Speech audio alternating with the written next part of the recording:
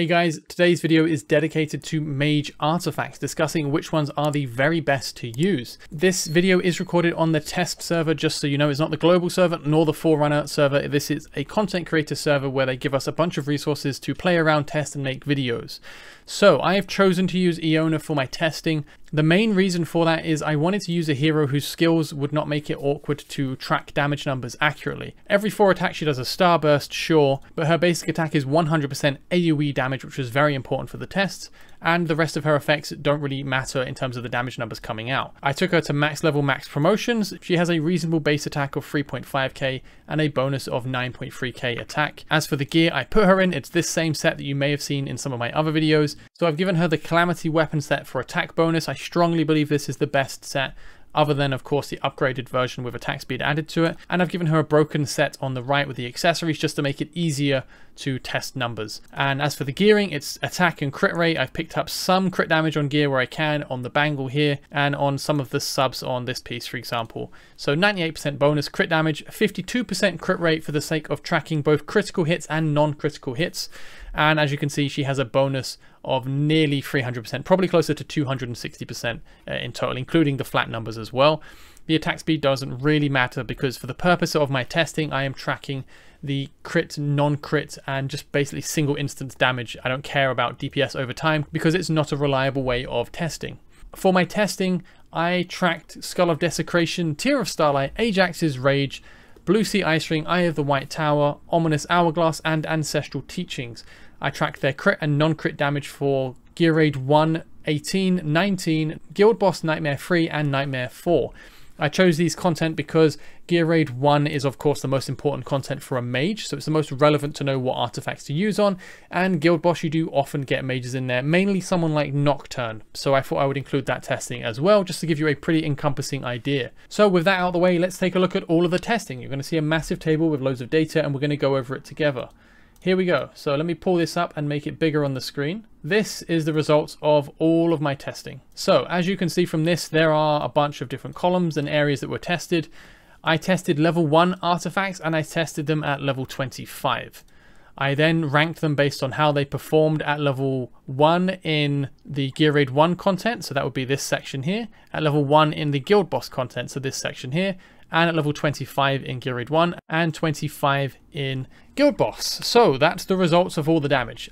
As you can see, Tear of Starlight is just absolutely crushing it. So if you want a really short video, go build Tear of Starlight for all of your mages. It's just ridiculous. It's the best artifact, hands down, easy. That's it. That's all you need to know if you want to know the best artifacts in the game. There are some interesting nuances to the other artifacts, and we're going to go over each of those artifacts now and we'll talk through them, and there are some interesting results. Let's shrink this down again. If you want to see it, you can rewind and go back and find it. But we're going to look at the artifacts that I mentioned on my list and we'll talk through them one by one. So at level 1, the best artifact is Tear of Starlight. I mean, it's the best in both categories. But its second competition for Gear Raid 1, if you may have noticed, is Eye of the White Tower, which is a legendary artifact. It is this one right here, Eye of the White Tower. After being deployed, receives one of the following buffs at random: 13% attack or 20 attack speed. Again, this attack bonus will be applying as a max attack bonus. It's kind of like a buff, almost like the inspiration bonuses you get from Dolores, but not actually a buff, so it should stack together. If you saw my previous video where I talked about Ancestral Teachings, that's why Eye of the White Tower is so good, because it's an attack bonus. Additionally, that is the reason why Tear of Starlight is so darn good, because this is an attack bonus. If you haven't seen the other video, very simply, it's due to the order of operations in the order of how they calculate damage resistance in this game.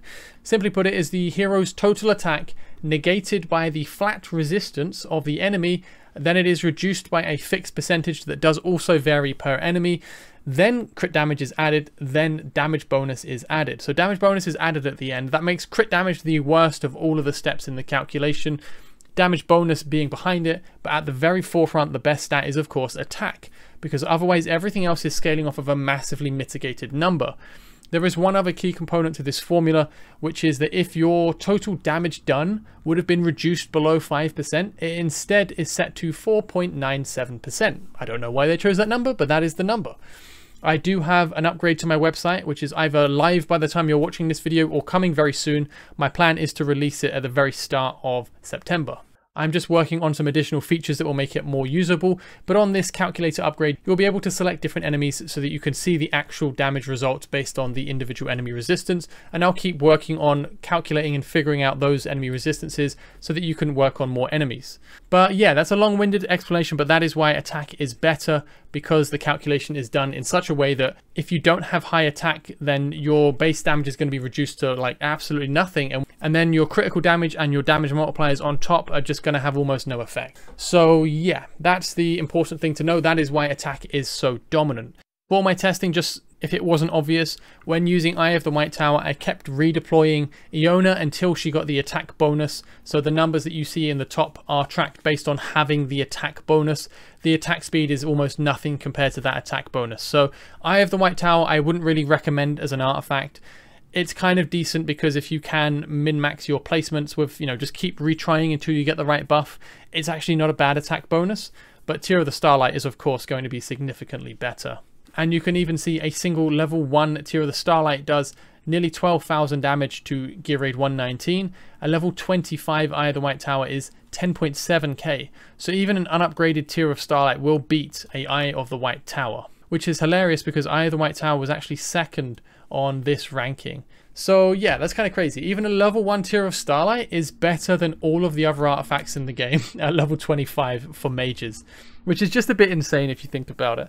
So yeah, obviously there is a caveat with Tear of Starlight. You have to be at above 80% HP so that you have the 20% attack bonus, but honestly, even at 10% attack bonus, you're still going to be beating almost all of these artifacts. So Tear of Starlight hands down is the best. That's the TLDR. It's going to be the case everywhere in the game because of how the formula works. Just some other interesting artifacts to go over. We'll just go over them one by one so I can explain why they are scoring a certain way.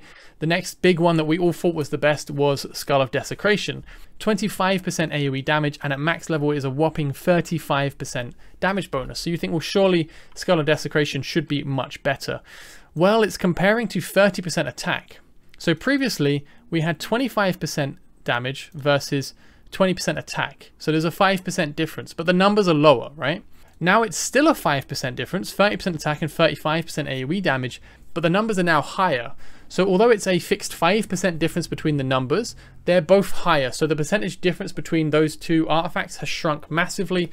Pair that with the fact that attack is just massively better as a stat than damage is, well then you see why Skull of Desecration is getting absolutely crushed by the Tear of Starlight.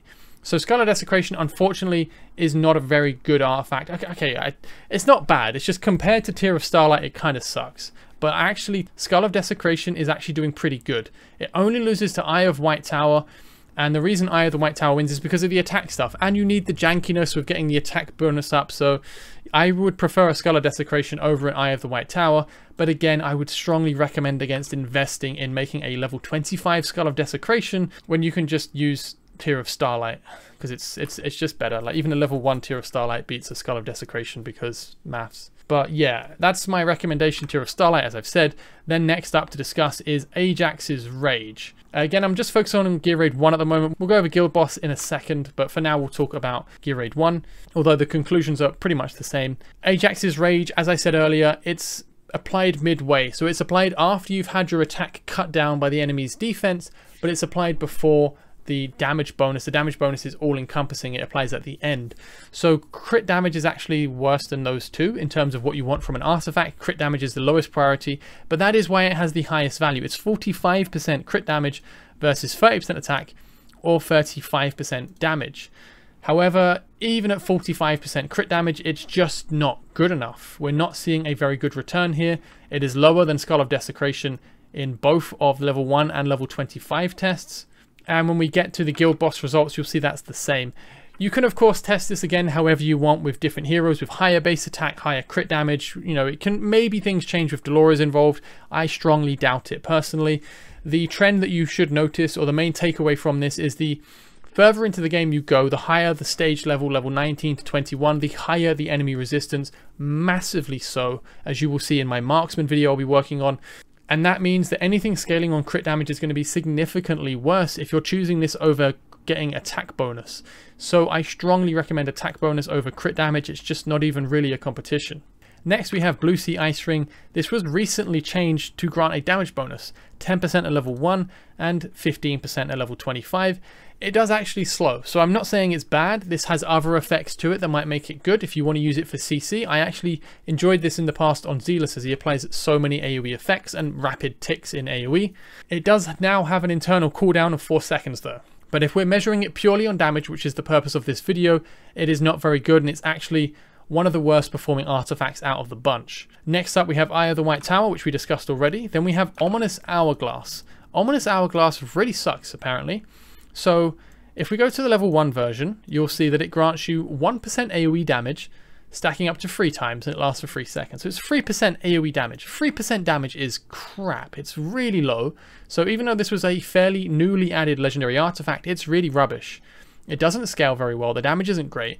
And if you look at my level 1 testing, Ominous Hourglass came out on the bottom by a long way. And I tested this at max stacks, just so you know, where possible, I'm testing the artifacts at max stacks. So this is 3 stacks on Ominous Hourglass and it's 7th. Critting for 4.9k in Gear Raid 119, compared to the next bottom up, which would actually be Ancestral Teachings at 6.6k. The epic artifact at level 1 is actually comparing well. And actually, if you look at it, the epic artifact at level 1 is beating Ominous Hourglass at level 25, which is very embarrassing. So yeah, there you have it. That's my take on Ominous Hourglass. And if you look at level 25, it is 3% and it stacks up to 7 times. That should be way better, right? That should actually be quite good. That's like 21% damage bonus. Well, it really wasn't that good, unfortunately. It did improve a bit, but 21% is still not cutting it. And perhaps I wasn't able to get it to max stacks. I am using Eona. The reason I'm using Eona, if I didn't mention this earlier, is because she deals AoE damage. That allows me to test Skull of Desecration. That allows me to test Ominous Hourglass. That's the reason I picked her. So yeah, at level 25, 21% damage bonus, it's just not very good. You're also not getting the stat bonuses that you would get if you were using some of the other artifacts. Even a level 1 Skull of Desecration is 25% AoE damage, it's 4% more, and it doesn't require getting stacks in short windows on so many targets. So Ominous Hourglass is really a poor artifact. And finally, Ancestral Teachings. You may have seen my video discussing Ancestral Teachings already, and I think this is just really, really good. You can see at level 1, it doesn't quite compare very well to most of these artifacts. However, when you take it to level 25, and you compare it to probably what is going to be a level 10 artifact, it crushes Skull of Desecration, Ajax's Rage, Blue Sea Ice Ring, even Eye of the White Tower when it's got the attack bonus. It crushes Ominous Hourglass by nearly double. The only one that Ancestral Teachings is losing out to is Tear of Starlight, because it's 20% attack. Of course, it's going to be 16% attack. So yeah, I do think that the Ancestral Teachings is a really good artifact. For mages though, Tear of Starlight all the way. Tear of Starlight is very, very good. It's going to be the best artifact for mages, hands down, no competition. Tear of Starlight is going to be absolutely dominant. Anyway, those are the artifacts I used for the testing. Let me pull this back up again and we'll look at some of the more of the numbers and we'll see some comparisons. So we'll look at the guild boss now. The reason I did these separately is if you look at the base numbers, if we look at the top row here, no artifact. This is my kind of acid test so I can get a gauge for resistances. The non-crit damage was 1.9k on Gear Raid 118, 1.6k on Gear Raid 119, but on Guild Boss Nightmare 3, 4.8k and Nightmare 4, 4k. So Nightmare 4 has significantly less resistance than the Giant Shielder in Gear Raid 118. Just so you know, Guild Boss does actually take a bit more damage from magic than he does from physical. It's something you'll probably notice if you use my calculator in future, and I will do a more detailed breakdown video on how the damage formulas work. But this video is of course focused on mages. So the important thing from this is that Guild Boss has quite a lot less resistance than the Gear Raid 1 content does. And what that tends to mean is that attack becomes less valuable. The main reason attack is so dominant in Gear Raid 1 and generally in most content is because you need to overcome the massive resistance of the enemies. That's why we have such a cavernous gap between Tear of Starlight and basically everything else when we're looking into Gear Raid 1. It's because the resistance is so high in the enemies. When we go to Guild Boss, now it's still winning. I mean, Tear of Starlight is still dominating. It's at 16,000 damage on level 1 on Nightmare 4 versus 14,000 of Skull of Desecration. If we go to level 25, it's 20,000 versus 17,000 of Skull of Desecration. So Skull of Desecration, it's the best artifact if you go by what you would assume to be logic. you know, it's got a higher damage increase. It should be better, right? It also has more drawbacks. It's got more damage taken, and it can only be used on AoE mages. So for a long time, we assumed this was the best mage artifact on that principle.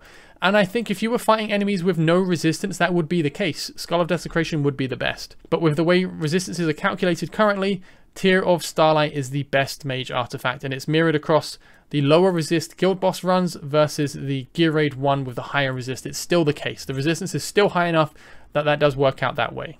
And again, because guild boss has lower resistance, you can see that the Ancestral Teachings is now performing quite a bit worse. It's now ranked 6th rather than 4th at level 25. But besides that, there's not really many upsets. Eye of the White Tower gets pushed to number 3 as Skull of Desecration pulls up, and everything else stays in roughly the same position barring that movement. So yeah, that's pretty much it. That's what I wanted to show you. Those are the numbers from my testing. Again, as a summary, I strongly recommend Tear of Starlight. At level 1, it beats every other artifact pretty much.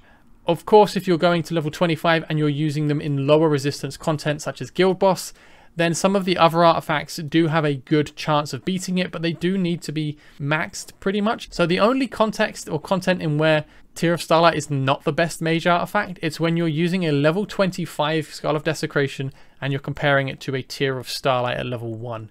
That's insane. So yeah, all you need to know is that the best artifact for mages in the game is hands down the Tear of Starlight. The bonus attack is just too important with the formula. After that comes Skull of Desecration, pretty much the most reliable for sure. Although Eye of the White Tower actually performed well, it performed well in very unrealistic scenarios. I was having to make sure that I got the procs in the runs to ensure that it was gaining that damage bonus. Ancestral Teachings, I do really like this artifact and I'm actually building them now. If you do have access to Tear of Starlight, they're not worth using. And Skull of Desecration is better than it as well most of the time. But even still, Ancestral Teachings is a very good artifact, and you'll see it more for the other classes that don't have as much access to such high multipliers of Tear of Starlight or Skull of Desecration, but bear in mind that is only usable on AoE mages. Anyway, that's all I wanted to cover this video. If you have any questions, feel free to leave them below. I hope to see you guys in the next one. Have a great day, take care, and bye-bye.